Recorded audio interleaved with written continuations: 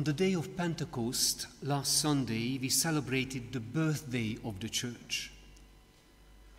The Holy Spirit was poured out and the Christian community was created. Today is Trinity Sunday. Very wisely, it follows the first celebration of birth. Today's feast is like your first birthday, which you can remember, either in person or with your children.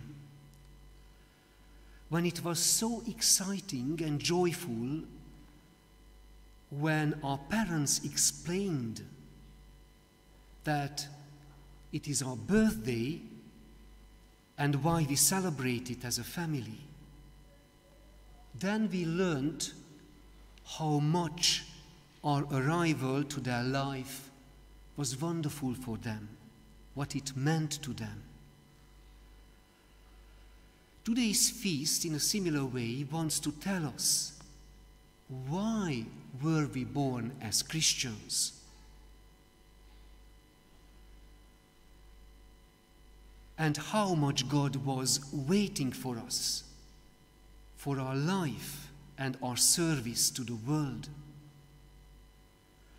Our focus today is not understanding how God in his divine nature is Holy Trinity, a community of persons, Father, Son, and Holy Spirit. No, today is not about intellectual understanding. Though the Catechism asks as its first question, what is the greatest mystery of our faith?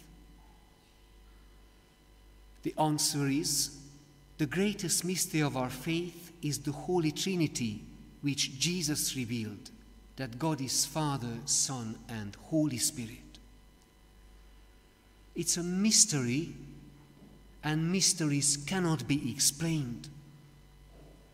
But it can be lived, and it can shape our lives.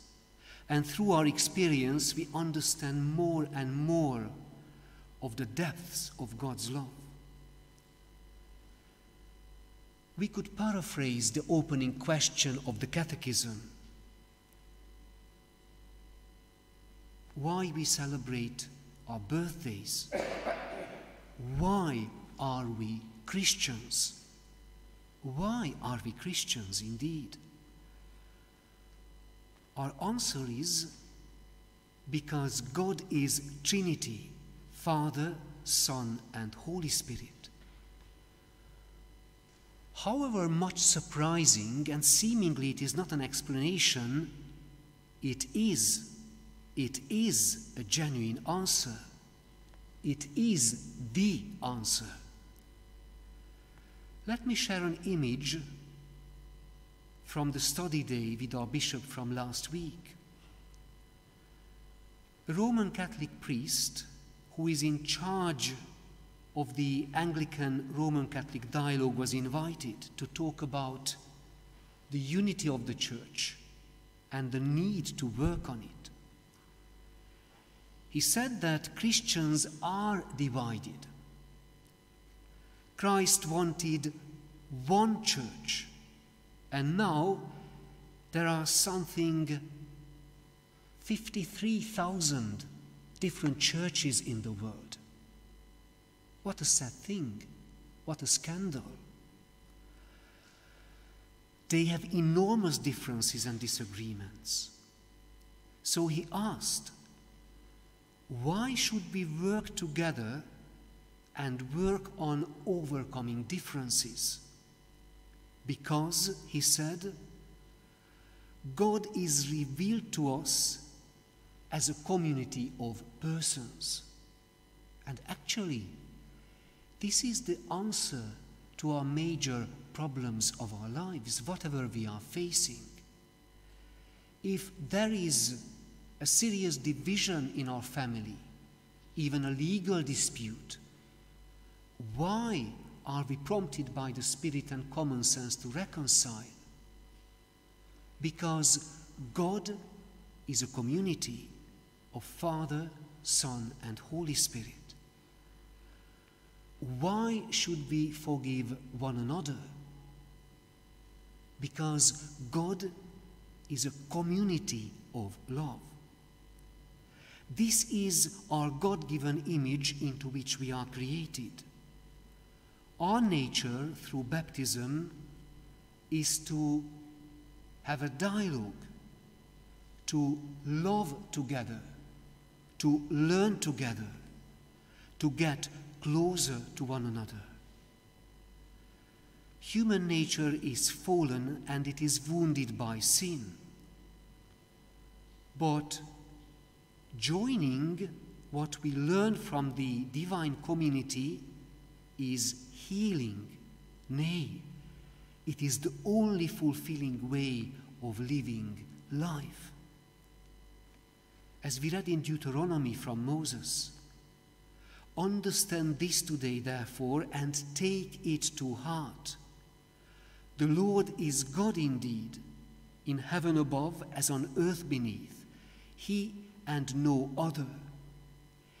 Keep His laws and commandments as I give them to you today, so that you and your children may prosper and live long in the land that the Lord our God gives you forever. Let me share with you another image, a closing image.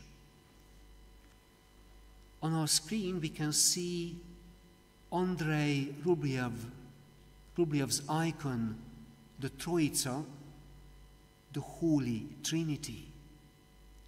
And let us return to the image of the birthday.